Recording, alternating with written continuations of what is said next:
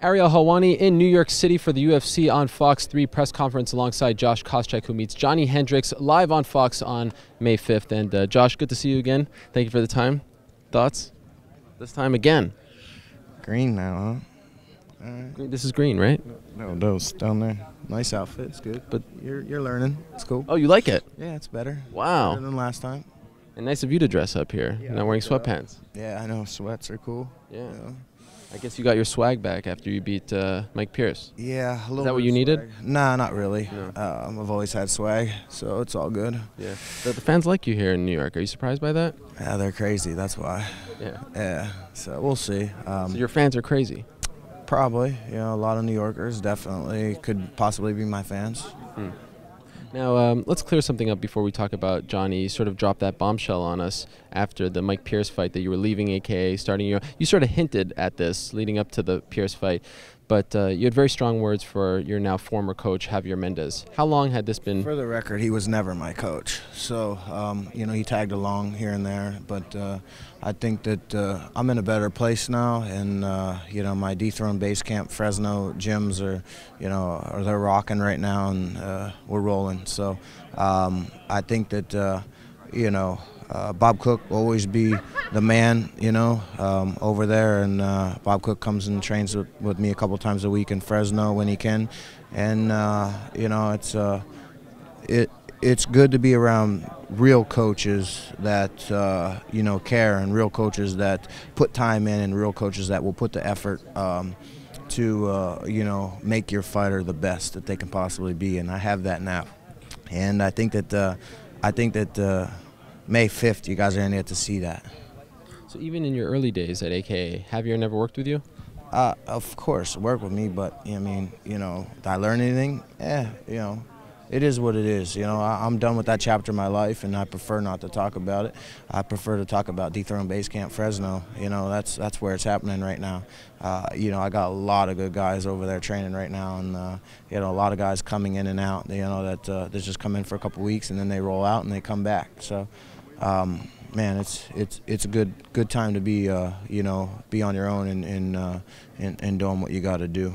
One final thing on that, and then we'll look ahead. You said at the press conference that for the first time in 3 years, you have someone holding mitts for you. So do you feel as though maybe if you made this change earlier, you would be champion, you would be in a better place in your career? Well, I think that, you know, I think the reason why everybody's so successful at that gym, you know, over there in San Jose is because of the training partners. You know, I mean, it's I really truly believe that you know, the training partners is why guys have fought for world titles, you know, and guys have been UFC champion like Kane because of the training partners, and I think that that's the #1 reason. And I think that if you add coaching, real coaching, that, you know, I think that you would have seen a lot more champions out of that gym.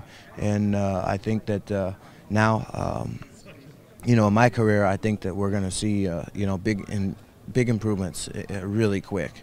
I've learned, you know, I've been working with my new boxing coach, and, you know, obviously Jasper, my Muay Thai coach, and I've made huge improvements, and I can't wait till May 5th to show. Will any of those guys from AKA now come to your new gym and help you prepare for this? If they're smart, they'll come and get real coaching, you know.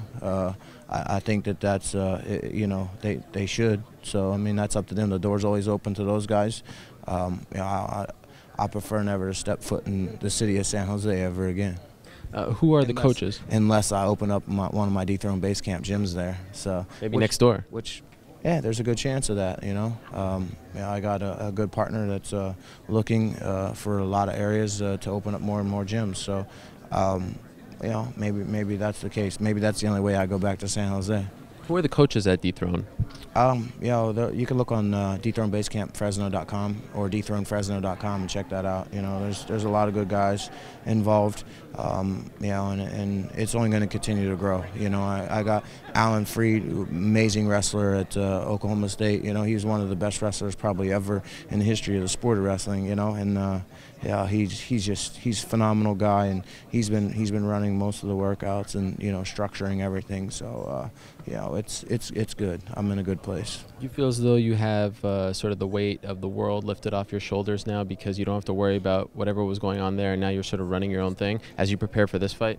Yeah, I'm not running my own thing. You know, I hired people to run it for me. I think it would be a mistake if I went out and said, "Oh, I know what I'm going to do. I'm the best at coaching. I'm this. I'm going to train this way." I don't want that. I have a structure that we meet. We meet every Sunday and we go over the whole week and you know, determine what we're going to do that week, and that's what we focus on. So I have a whole group of guys that, you know, that meet up. You know, me and Alan, we sit down and we talk about it, and we go over what we're going to do for that week. And yeah, man, it's good there. It's a good atmosphere, and I definitely have you know, a lot to prove, because, you know, everybody's is looking at me like, okay, he left. Now what's he gonna do? Is he gonna be successful or is he gonna fail?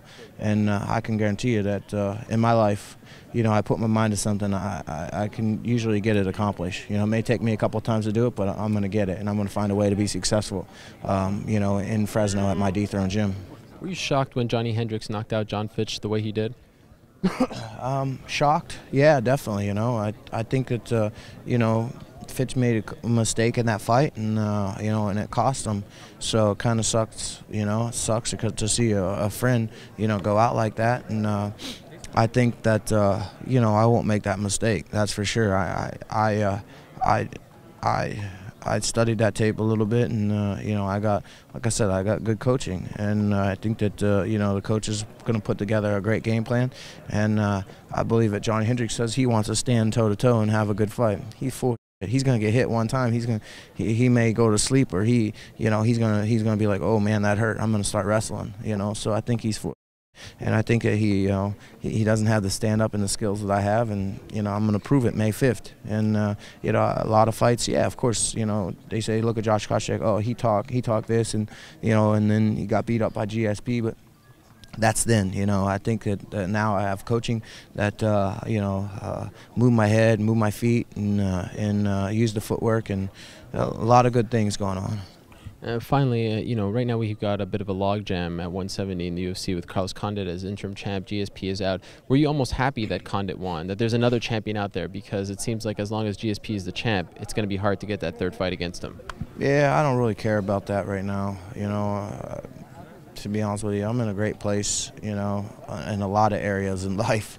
And, you know, I got 5 fights left on my new contract I just signed, and I'll fight whoever they put in front of me. And, you know, there's a couple of new guys that are coming up. They're pretty tough kids, and, you know, so I got to show that the old man still here in this division, you know, can still win fights, and I'm going to prove that May 5th when I'm fighting this young guy, Johnny Hendricks.